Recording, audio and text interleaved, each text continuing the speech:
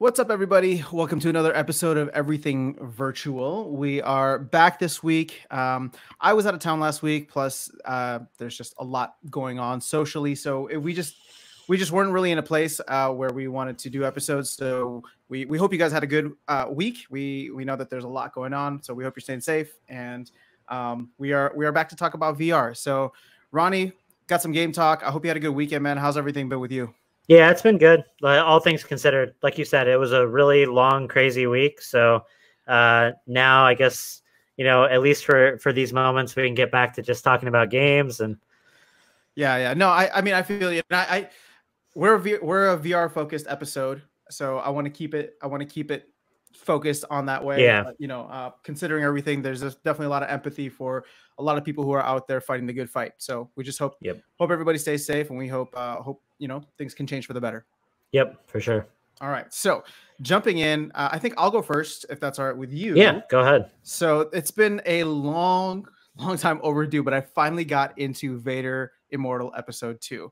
Now nice. Let me go ahead and just share this for those who may or may not be familiar. This is actually on the Oculus store, so you can see there's a whole series, and I am very much behind. I had played episode 1, I think, shortly after it came out last year, but they have already released episode 3, and I believe that's going to be it for the series. Yeah, I think the next. I mean, I think the team behind Vader Immortal, they're going to be working on that one that we talked about the other day. Yeah, ILM Lab. Yeah. So I gotta say, have you had a chance to jump into Vader? Not 2. So ironically, I played 1 like right when it came out, just like you said. And then episode 2 actually released when I was at Oculus Connect 6. So literally, like while I was at the show, they announced that it was releasing, and then it dropped like as we were at the show. And you could check it out there, but I figured, I'm just gonna play it when I get home, anyways. And then I just never got. So I actually bought episodes 2 and 3, and they're installed on my Quest, and I just haven't like jumped in yet. Because ironically, the reason I've been holding off is because I kind of wanted to play them on Revive with my Index. But there's it's a little bit annoying. For some reason, the game is super, super dark on LCD screens. Yeah. Like, so on the Quest, it looks great. But like on the Index, by default, it's super hard to see. And there's some kind of a mod that some user came up with that you just have to like copy and paste something and it works. And for whatever reason, I just haven't done it yet. But that's what I'm waiting for, because I wanna play it on my Index. Okay, like totally fair. Well, I mean, I wasn't gonna jump into spoilers anyway, and granted, I'm only on episode 2 out of 3. Yeah. But just some thoughts. First of all, as a fan of the Star Wars franchise, let's just put it that way, because I'm not really happy with the last couple movies, but we're not going to dive into that now. But just a fan of the world and the world building that the movies and the games, now the TV series, can do. I mean, this is so much fun, and I remember talking or doing a game talk episode for the first episode of Vader Immortal, and just being in awe of the fact that, man, it's like kind of crazy to be in the room with Darth Vader, right? And like that first time you see him, like, even still, it's the graphics, like everything, it doesn't matter. Just kind of like the presence and just what VR can really offer, kind of being in that room. And to me, this really built upon that, because at least for this episode, there's a lot more in terms of what you can do with the Force. So in the first episode, it was a lot more like puzzle solving and just following along with the narrative. Here, you get a lightsaber. I don't know if it's a lightsaber, but you get a weapon early on, and then you're taught how to learn the Force, or how to use the Force, and that becomes a very integral part of how you make your way through the game. So that's what I loved about it. Just being able to utilize other things. I mean, you just kind of put your hand out there, you use the grip button, all of a sudden, like, objects are flying to you, or you can stop objects from flying at you. It's a really cool feeling to be able to do that in person, or like in VR. And it's Star Wars, so like even if like other games have like similar mechanics, something about playing an official Star Wars game to me, absolutely. like you can wield a lightsaber and Beat Saber all you want, but like there's something about like doing it in a Star Wars game with Star Wars music and Star Wars like trappings that just makes it feel special, right? Like Yeah, no, it's definitely got a nice sense of presence to it. You know, it still carries along on that Star Wars feel, exactly like you're talking about from episode one, and I really enjoyed it. Now, the downsides that I would say is I think I was in the game for the story mode for probably less than 40 minutes, maybe even less than 35 minutes, and it's not that I was even necessarily rushing through. And here's the thing: I remember the first one being maybe about that time. And I was expecting this one to be not that much more, maybe like 45 minutes. But I just remember being done, seeing the credits come up and being surprised that like, oh, it's over. Like I thought there was gonna be another level. So again, you know, I understand this is episode 2 out of 3, so they're probably leaving something for the end. But you know, at the end of the day, you're just left wanting more, which isn't necessarily a bad thing. How much are each of the episodes? Do you remember? Because they're $10. Okay. So it's not breaking the bank, and I can completely understand, you know, limited experiences for or at that price point. And I may have said this in the initial the episode that we did for the first Vader Immortal episode. I'm getting confused with my episodes here, but I may have said this back then. But if not, then I'll say it now. Is the fact that, you know, I think that there is a lot of replayability, not necessarily for yourself, but in you know, something that's really easy for somebody with very basic VR knowledge to be able to jump into. Yeah. Now this one, there's more. I don't remember teleportation being something in the first one. So there is teleportation. A little. There was a little bit, I think. Oh, there was. Okay. But so there's teleportation here, and there is a training dojo, I believe is what it's called. Yeah. Where you can just go through. And I actually jumped into that before even jumping into the game, so I kind of was able to figure out the force mechanics before, you know, actually being told anything. So again, it's easy enough to follow along. So it being short, and the other thing too, with it being a very narrative driven game, you know, there's not much room for exploration. There's not much room to just kind of like futz around in VR, which is one of our favorite things to do right now, is right. Yeah. Like you're in this world, you just kind of want to play with all the different objects and things and the environment that you have in there. And you can't really do that because it's the way that it's set up. You know, everything is very much fixed, and there's a path that you follow. And, you know, if you don't follow it, the other characters almost frustratingly try to lead you on and tell you exactly what you need to do. So again, it was cute for the first episode. I think for the second episode, and for somebody who, you know, who's been in the VR space for quite a while now, you definitely want a little bit more. And so I can say as a follow-up to that, I am very excited about the fact that ILM Lab will be focusing on a larger Star Wars game. And I hope that they can create more of a, you know, open world kind of atmosphere, because, you know, that's exactly what I wanted, right? Like these games, and again, I haven't gotten through the third one yet, but these games are a great just kind of taste or sample of what, you know, a really big franchise can offer in VR. And so, like I said, just it makes me excited. Again, I know we're year 4 now of my VR journey, and I'm sure a lot of people's VR journeys after the launch of the Rift and the Vive. But you know, there's still just so much potential, and I think these games are a fantastic way to kind of see what that potential is, especially for a future game like Star Wars. So I'm glad that ILM Lab is working on it. I think that they did an incredible job with this game and or with this series. And again, I will speak on the third one as soon as I finish it.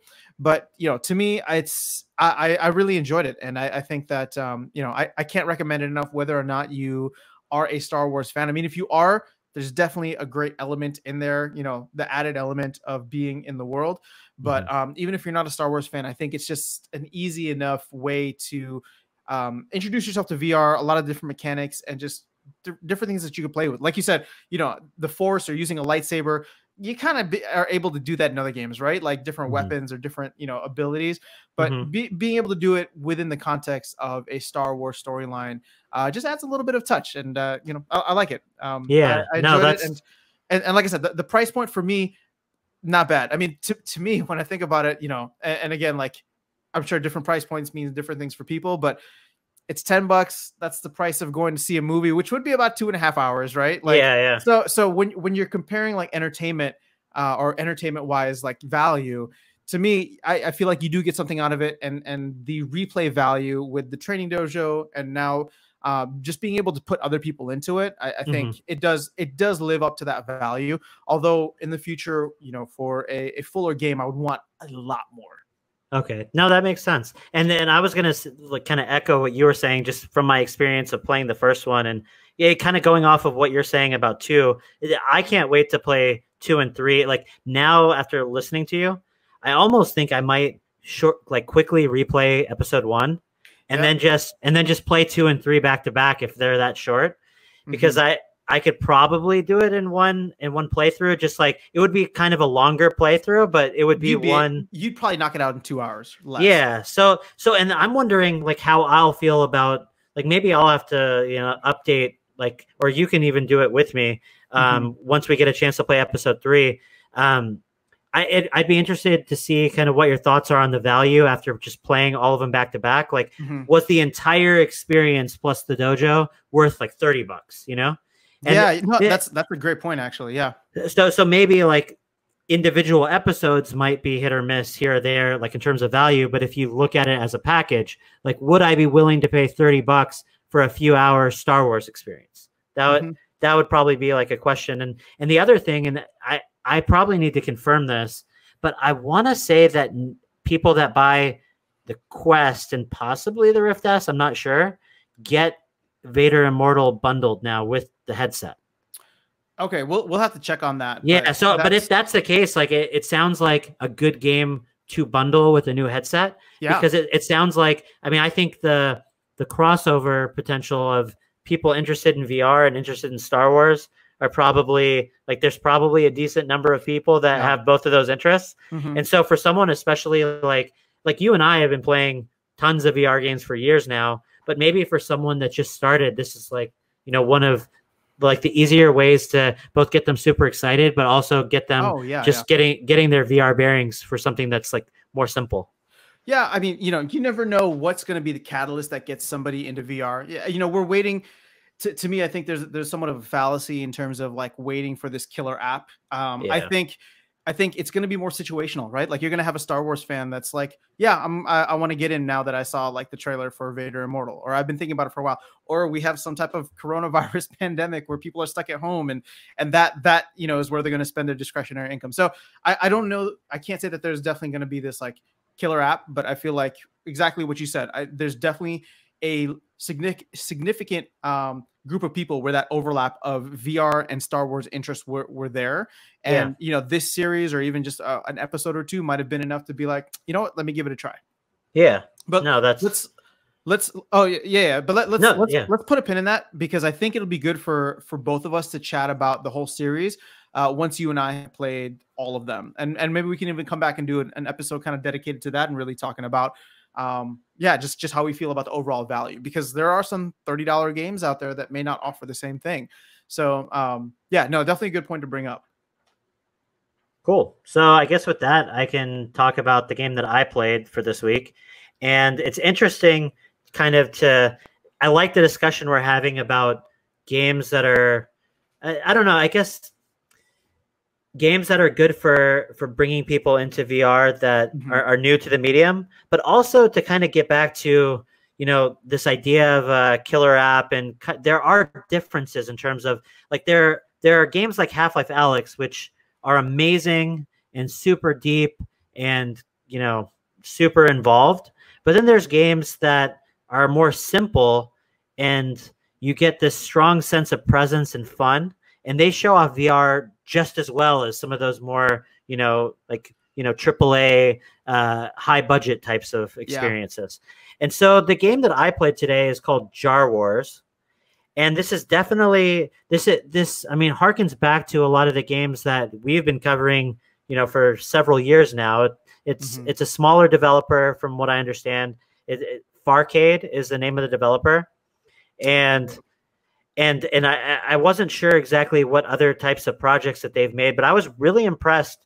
Like, they have to have some kind of VR pedigree, because this game, I mean, if it is their first title, it shows a lot of smart, intelligent design, just as far as understanding what kind of things work in VR and what don't. So essentially what this game is, it's a multiplayer only game. and you're essentially squaring off against. For me, I was only going against single opponents, but you can have up to 4 players, as the video is kind of showing. So it's up to 4 players. There's either team or deathmatch, from what I understand, and it's a really clever kind of use of kind of what you can track in VR. You're a little brain floating around in like a jar, and you have these stretchy arms. And so if you think about what you're able to track in VR, you can track your head and you can track your arms. And so this kind of abstracts your body in a way that feels totally believable when you're in the game, because those are the things that are being tracked anyways.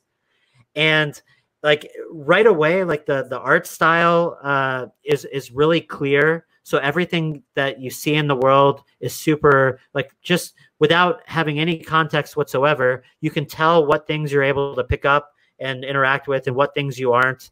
And from far distances, you can tell what things should do and not do. So all of those things work the way you want them to. And your hands are kind of little, like, I don't know, like, the little grabby hands from like one of those claw machines. They're kind of like that. They're just simple, like, kind of like clink, clink, clink, like kind of little hands.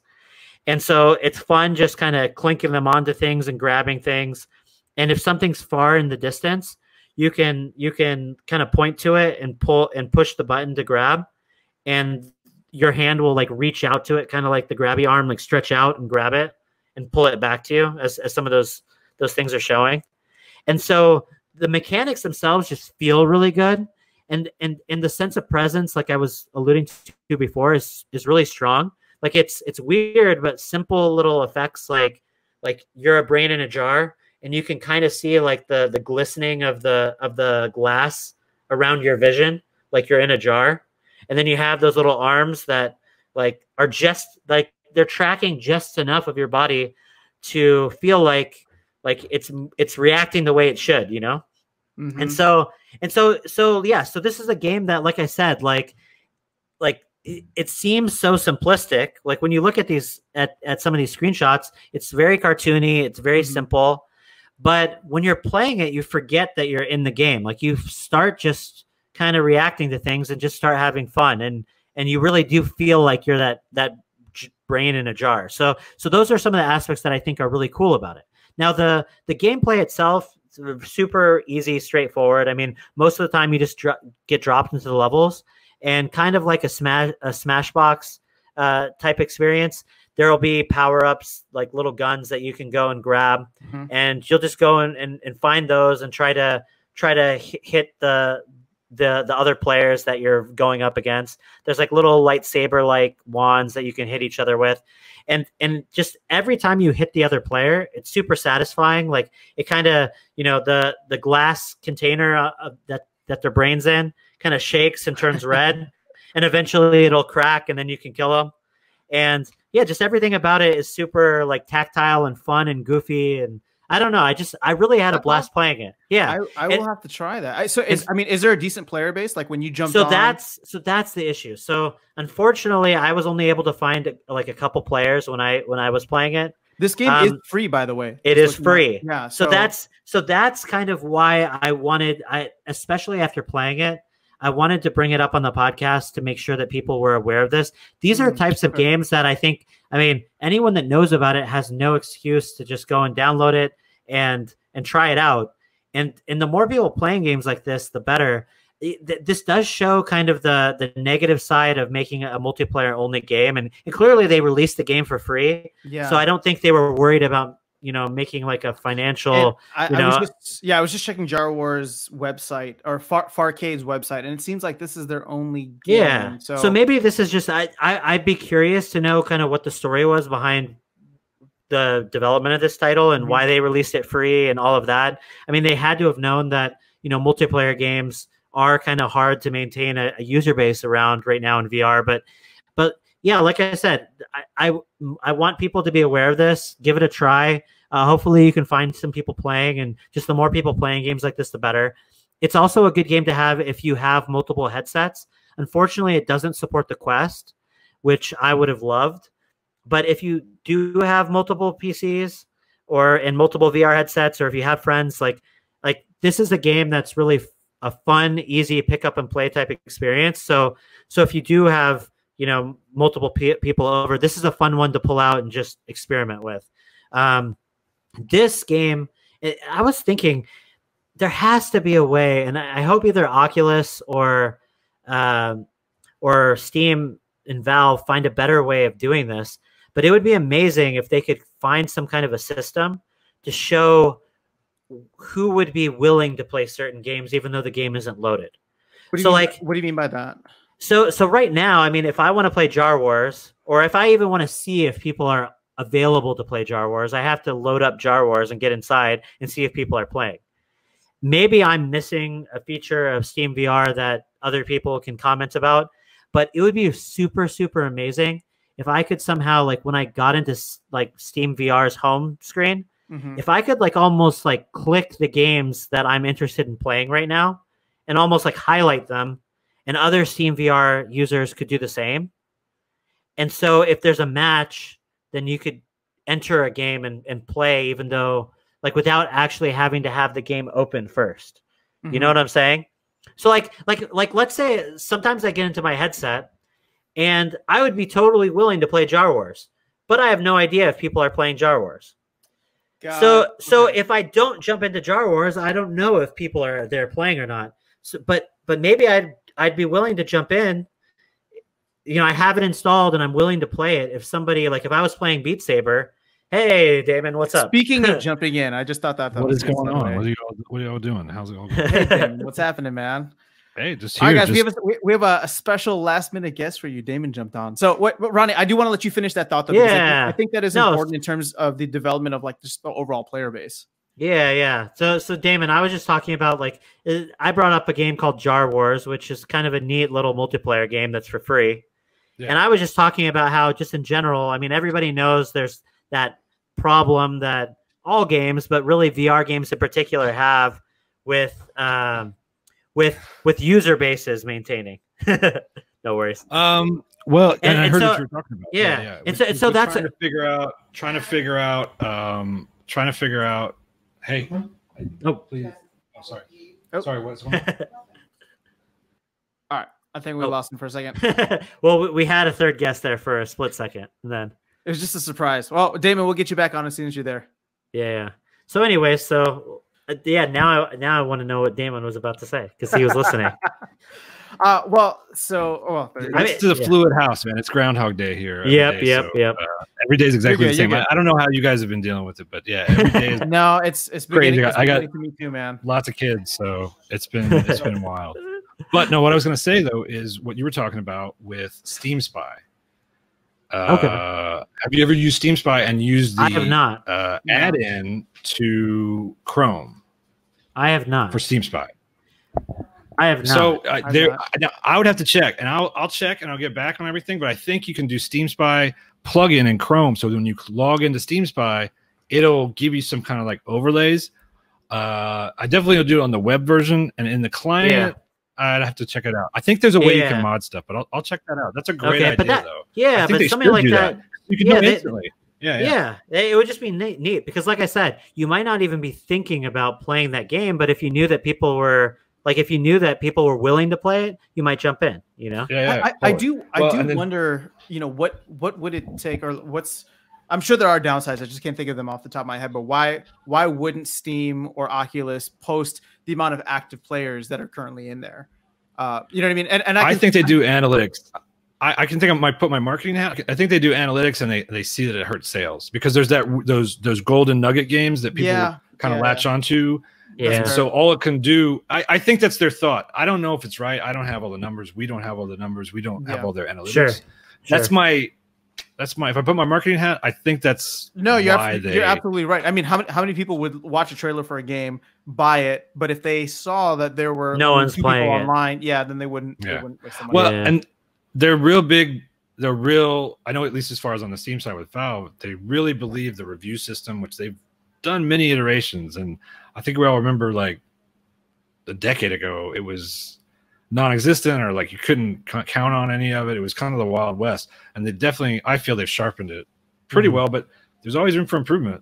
I agree. Yeah. I agree 100%. Yeah, no, 100%. It's a good point. And I think there's definitely a value add if we can find a way, not us, but if you know, just we as a VR collective can find a way to you know, make it so that it doesn't actually hurt the growth of the industry, but but does provide a way for people to see, you know, what is worth getting into. But yeah, no, great point, Ronnie. So Damon, welcome back on the show. Why don't you bring us home? It's been a while. Yeah. why don't you bring us home with your thoughts on Pixel Ripped? Because I know you've been wanting to talk about that for so long. We've been wanting to hear about it. And every time you bring it up, we're just like, wait for the podcast. So now we are all here. We are excited. Let us know how was your experience? Well, so I was a big fan. Like we said, we got to not meet, but we saw at the GDC mixer last year. One of the main developers, and you've met her many times, Ronnie. Yeah. I got a chance to actually play 95 briefly at Oculus Connect 6, but just like the first level or so. And she's a character. Her name is like totally Anna Ribeiro, I believe. Anna Ribeiro, I don't know how to pronounce her last name, so if I botched it, like. So I got multiple computers. So no, yeah, forgive us.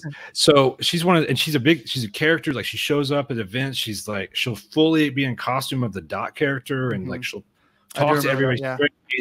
Just a cool person, and a cool, amazing, you know, as far as a software developer and a game developer. So it's really, really cool. And 89, I fell in love with instantly. The 8-bit style, that NES style, and if you live through the 8-bit style. And you live to do things like behind me, the Miss Pac-Man that's right behind me. I'm a big arcade fan. I'm a big 80s arcade fan. And, of course, the Nintendo NES system. And Pixel Ripped 1989, the thing I was going to say is it's a short review. If you were a child of the 80s or you love 8-bit or 16-bit video games and that's your jam, basically, which it's a huge section of people that's their jam. That's what they're into and they're feverish and passionate about. There's a whole nostalgia factor to it that a lot of us grew up with. Yeah. So it's kind of for 1989, it's an absolute no-brainer. If you ever had a Game Boy, if you've had Nintendo DS, like this is your jam. It's amazing. I think everybody kind of said before that it's because they break the fourth wall so much. And it's kind of like Inception, except in a video game. You're constantly like in new levels and new. Yeah, because explain like for people that aren't familiar with it, like you're like in both of these games, 89, which is the first one, and then the sequel, 1995.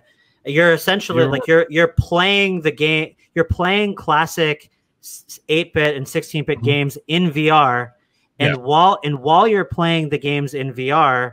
Things will happen around you in VR that kind of, so it's like you said, the Inception's a great way to put it because you're like playing a game within a game within a game.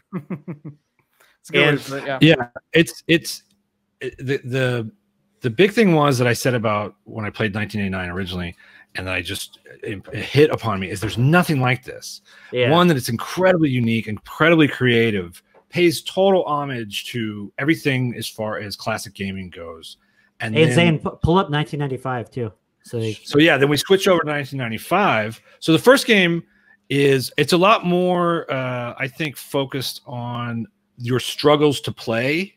Is I think more center focused. Like it's constantly a mom is yelling at you, a teacher is mad at you. You've got to like cause distractions, and that was a core component of the game. And it's amazing because it's not just sitting. If the game was totally just holding my Game Boy and playing it, it's not the same. It's the fact of like reliving, like I would be like have my on the side so nobody could see, and I'm playing, and then like shrinking the sound down. Like that is trying to get the teacher to not see while you're in class. Yeah, everybody can relate to that, and the way it's so coolly tied in.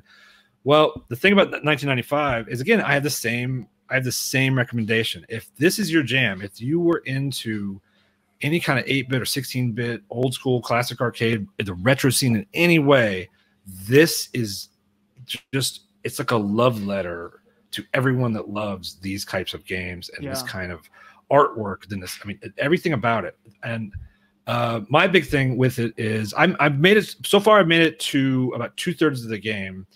And I'm in awe while I'm in like you're in like a classic arcade from like an early 90s. So there's beat 'em ups everywhere, bad dudes. You got Street Fighter going on, all standard upright arcade systems and stuff. So that's about how far I've gotten in it. But every level lives its own kind of existence in life. And 16-bit games on the tertiary, yeah. And 16.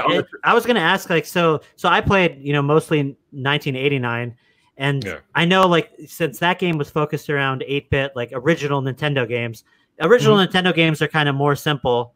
Super Nintendo and 16-bit. Yeah, I shouldn't say simple, but you know what I mean. You got like better colors. Well, you got better colors. You got better sound. You got way better music. You got all kinds of like rotational effects where you could rotate sprites and stuff. Yeah. So the Mode 7 on Nintendo, things, Super Nintendo. But so like with 16-bit games though, the gameplay itself kind of like became a little bit more involved. Like for 1995, I feel like it looks like they kind of took that extra step, like the games that they brought to the table, like when you're playing the 16-bit games in 1995, they look like they look legit. Yeah, they look like they also took the step up. Yeah, it's completely legit. If no one knew anything about 16-bit like SNES games and Sega Genesis and stuff like that, and you tried to bring it's totally legit. So you're totally there playing an old school and pretty faithful, but you've never played it. It's brand new to you. Yeah. But meanwhile, you're trying to you play the character as David, a young boy, and they don't really say how old he is, but I think he's like 12 or maybe 13, 12, 13. Sure. He's got a neighbor that's like really like always kind of like in his face and like putting him down. He's got a mom and dad. Like it's really quasi kind of Americana story, but at the same time, like you're trying to get through these levels, you're trying to pay attention, you're trying to keep them not paying attention to what you're doing while still and that's the thing is the challenging levels of difficulty ramp up as you go along. So as you get farther and farther, it gets harder, but it's never my thing about the difficulty about this is it's very smooth, it's very well paced. It doesn't get brutally hard. It doesn't ever feel like it's brutal, like you're mashing it out trying to get to the next level and the next thing. So personally, what I like about Pixel Rip 95 is anytime it touches at all. I mean, it touches across the board from like Earthbound, all RPGs from SNES. It's got flavors in it from Metroid. It's got flavors in it from like Bad Dudes, beat 'em ups. But it spends enough time in each kind of era of 16-bit gaming that everything gets a show and everything gets to be seen, and it's so ridiculously beautiful and amazing. For me, it was incredible. It's an incredible game. So the question though is, if you aren't into 8-bit and you aren't into retro, and say maybe that wasn't you're my age, you're in 40s, or you're younger, and it just wasn't something you lived through, is this still a game that holds value for the gameplay and the artwork and the game itself?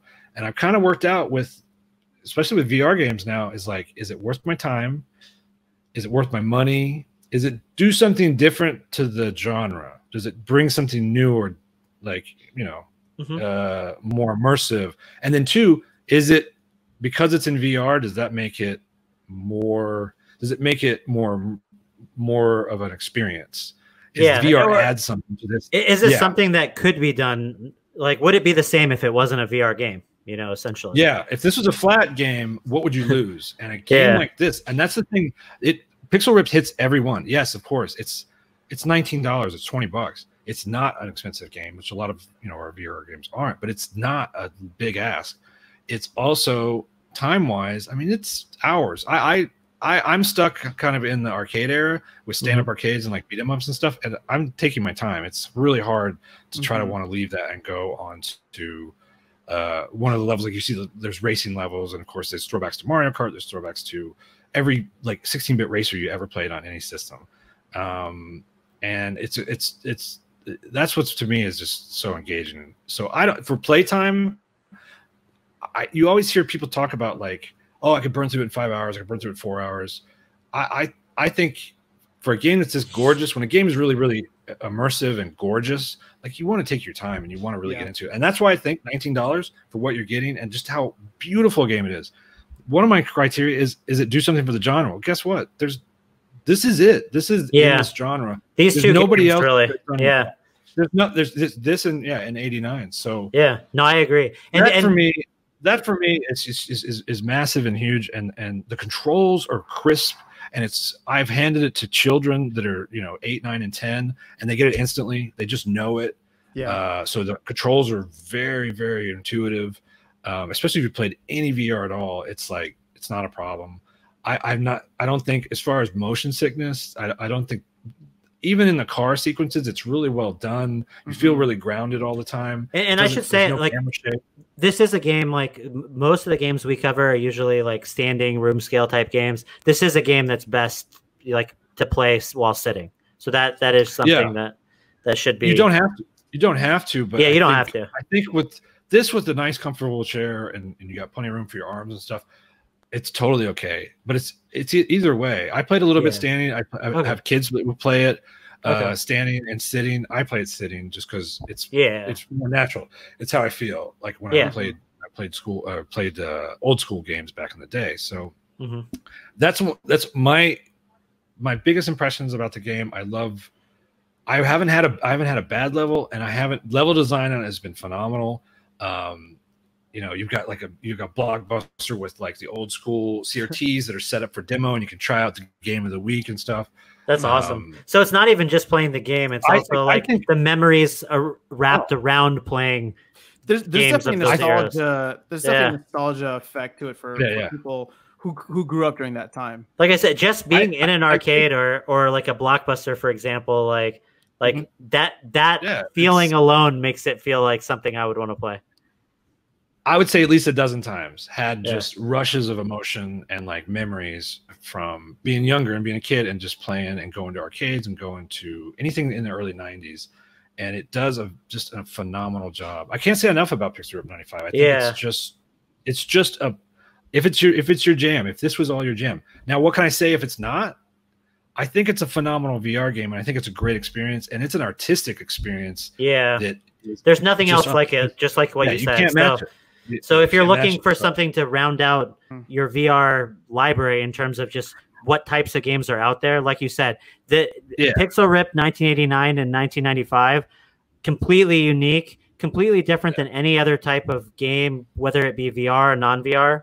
And kind of like you were saying, this is a game that you couldn't do in any medium but VR. So it would lose something. It would lose something in translation. Yeah. So and I should mention that the developers were gracious enough to give us one key for you. So the Steam VR, the reason I mentioned that, besides just like full disclosure and all of that, is I picked up the game myself just because I wanted to support the devs and all of that sort of thing. I picked up an Oculus key, and my thinking on that was, this game supports the Quest in addition to it has native Quest support. So if you only own a Quest, you can buy it on the Oculus store and install it to your Quest and play it, without the need of a PC, which is amazing. Yeah, and then you also get cross-buy, so you can install it. So my thinking was, well, I'll get it on Oculus so that I have the Quest version, and then I can also play it on Revive with my Index. Now, the only issue I had, and I've only tried it a couple times, is that for whatever reason I couldn't get the game to work properly using Revive. So really? Yeah, and I've very rarely been able to had issues with games in Revive, but for whatever reason it was hitching a little bit, but I was able to get through some of the intro, and then basically when it got ready to go to the real first level, it just hard locked and just booted out of the game. Did you pull it up on Link? No, I haven't pulled it up on Link. So I can pull it up on Link, like you said. Yeah, see, that's probably the solution. Like in general, I was trying to use my Index, but I can pull it on Link, or honestly, I don't mind pulling it up on the Quest either. So I'm gonna play it soon, but I just wanted to mention that. Yeah, no, that's a great value and a great feature. But I think the big thing for me is it's great to be able to pull up a game like this on an OLED screen like Quest, and then do the contrast and compare on the Index and kind of look back and forth. And the crazy thing is that it looks great on both. It's one of these games that's just the bright colors and the poppiness of it looks phenomenal on the Index. It's so crisp. You can see, the scan line of the CRTs. It looks amazing. I think that it's phenomenal, but it's still on that OLED screen at 72 frames on Link looks just as good, if not in different ways, but they both look phenomenal. So it's the weird thing of like, they've just done a really good balance between the two, and you're not losing one what's going with the other. But it's as far as Link games go, and I'll throw this in, this is kind of a hint for later, but for virtual desktop, doing this wirelessly is probably a top 5 Link game, or doing the Quest through virtual desktop wirelessly from your Steam computer, or your Oculus. So this is a top 5 as far as games that play really well and are like made for wireless streaming across virtual desktop. I would put this. If you have virtual desktop, you don't care anything about that, and you have virtual desktop and you use that, and you're looking for a great game that'll stream wirelessly, and it works well, look no further. Pixel cool. Rip. Yeah, awesome. Absolutely.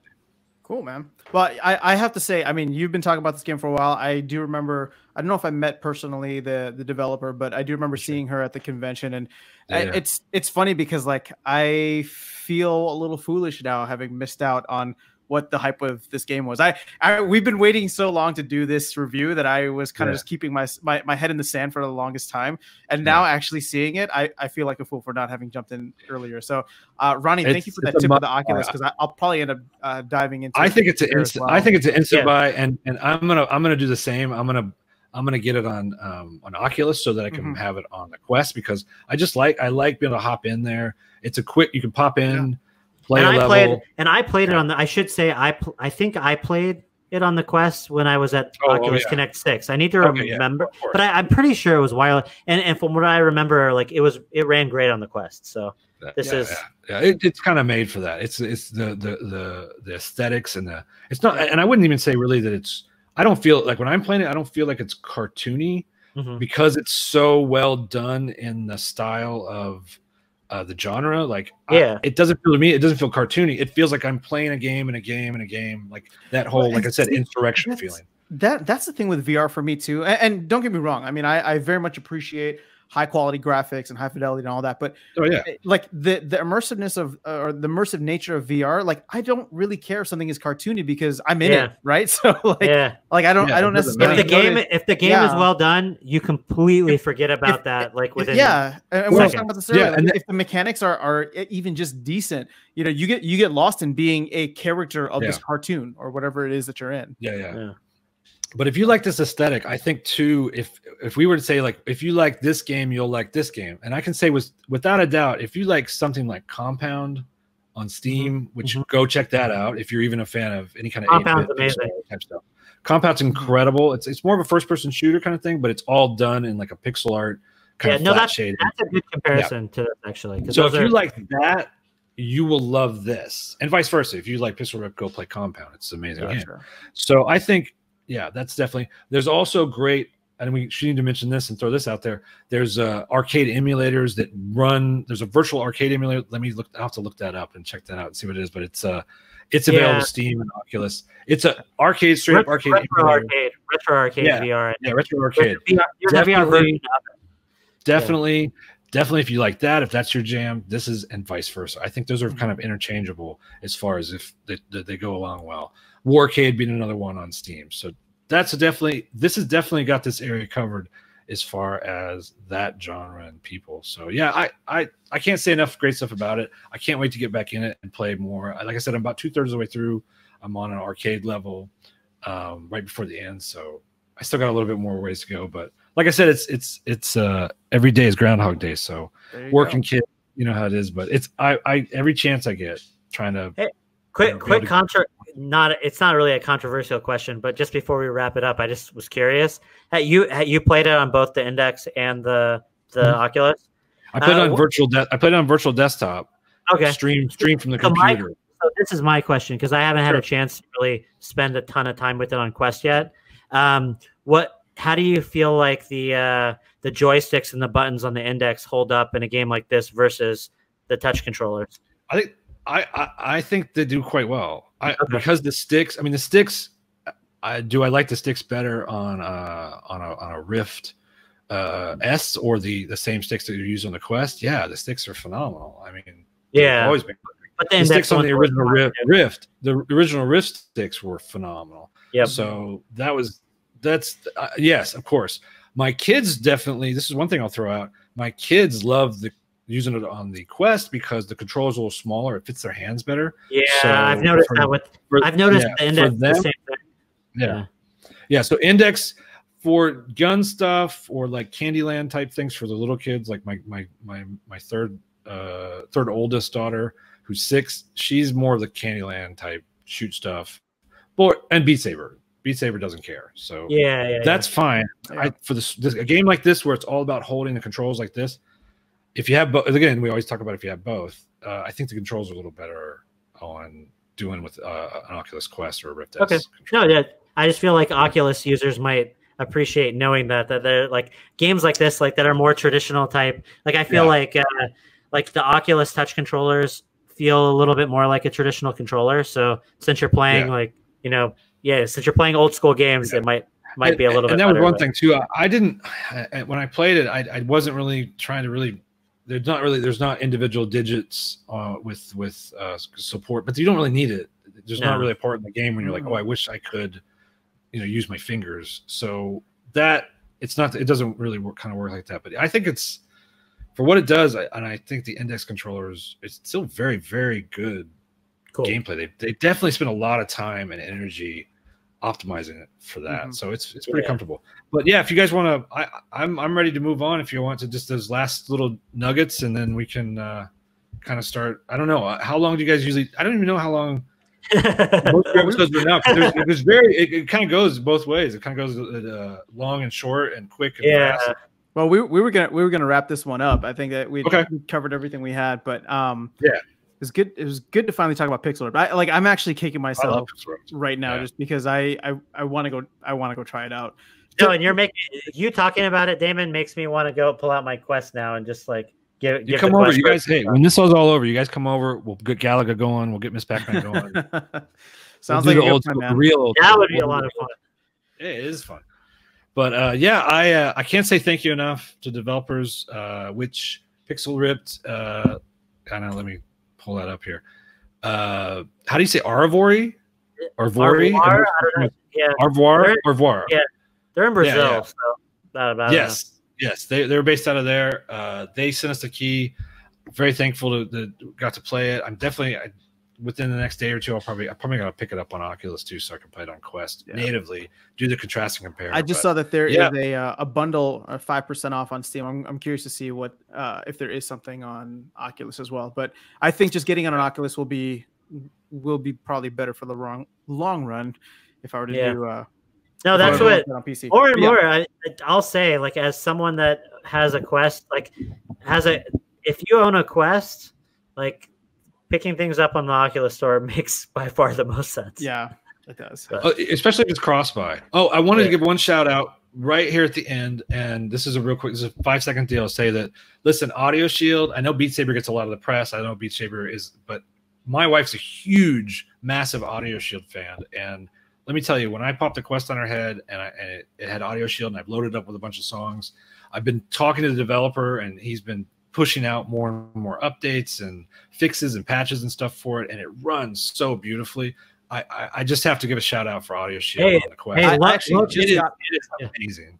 I actually just got Audio Shield on Quest as well. And to your point, the first time Ronnie ever showed me VR, Audio Shield was one of the titles. And low key, so I love Audio Shield. It's one of the classics. And low key, like if for listeners out there that want to go and listen to some of our older episodes, so right after Beat Saber came out, I interviewed Jan Ilovsky, one of the developers of Beat Saber. This is like right when Beat Saber first released, and he totally. It was a great episode. I remember that. Yeah, he totally told me that the inspiration for the for Beat Saber was Audio Shield. So yeah, of course. Literally, he loved Audio Shield. It's 4 years ago. Can you believe 4 years ago? It was 4 years ago. We were playing Audio Shield. Like our minds were being blown. He loved Audio Shield, and he's like, but how can I make this concept like better for me? And that's kind of what eventually led to Beat Saber. But at any rate, like Audio Shield should go down in history as we're talking. This is the theme of this episode is OGs. And this is the OG Pixel Rip, classic old school gaming, and then the OG Beat Saber is called Audio Shield, and it's fantastic. It's its own deal. It's its own thing. I love them both, but it's different, different strokes for different people. I mean, there's some flexibility with it too, just in terms of like for people out there that want to be able to use any song if they have the MP3. Yeah. It procedurally generates its levels, so you don't have to be you don't have to know how to map your own song in order to pull your song. And that is still one of songs, and more of like songs with a beat and like Baby Got Back and stuff like that. Those do amazing. Yeah, with lots of beat, lots of drums. Those you can try anything, like with Beat Saber. Like with Beat Saber, the hardest song by 1,000%, if you do, is Thomas the Tank Engine theme song on Audio Shield. Your arms will be broken. You will not be able to raise your arms. It's the hardest song in the world. Try. So you put that on, I guarantee you. And then one more shout out before we wrap up. My buddy I met at GDC, Steve Pardo. Remember we were there, and he had the saxophone game that you play with Rift, and it's all about your fingers. Yep. The coolest thing, he works for Harmonix. He does music design. He just had this goofy thing. He decided to make it to where it was like you're playing saxophone, and we're laughing, we're cracking up the whole time. He totally tells me like, "Oh, I just made this for a joke." I was like, "Dude, this is the funnest thing I played all day," and I couldn't rave about it more. Well, he across Twitter at the beginning of May, he says he's making it for Quest. Yeah. He announced like it now has a start and a pause menu, and now it feels real. Like that's when you know it's getting real. Like that's how developers look at stuff. So I just want to give a shout out for that and say I'm excited because the game is it's really cool. You got the Oculus Rift S Quest controllers, and you're trying to make the different kind of like notes and stuff. And if you make it wrong, it sounds weird. I wonder, is it accurate to playing an actual saxophone? You should see a picture of Steve Pardo in a room full of 14 saxophones. He plays every saxophone known to man. He's like his thing. He's a musician, but he's a sax guy. No, because I mean, check him out. There's another element of like education and value to that, right? Like if you can start to practice your what is it called? Like your you have your fingers muscle set. memory. Yeah, muscle memory. Like learning all that. I played trumpet. I didn't ever play saxophone, but you have to get your fingers just right when you play each note and then lift up. And I thought it was pretty cool. Everybody, he said it was. I thought it was a great. I just want to give a shout out and say that's definitely cool. a day. I'm excited about that. Yeah, let's keep an eye on it for sure. And it really, if we don't know anything that's going to come out, like you have to submit over to Oculus and they review it and we do a whole process and everything. So I always have kind of a thing of where I'm saying, even if it does or it doesn't, there's still a lot of different avenues. There's Itch out there. There's side quests. There's a lot of different ways to get a lot of great stuff. So definitely want to give a lot of spread. But I want to say thank you to you guys. Thank you so much for having me on, and I'm just honored to be able to play Pixel Ripped. For sure, man. Well, it's always fun to chat. So let's go ahead and wrap this one up. Ronnie, Damon will be back on Friday with some news. So I think there's a lot to catch up on since we didn't really chat last week. But until then, guys, stay safe, have a great week, and we will talk to you again very, very soon.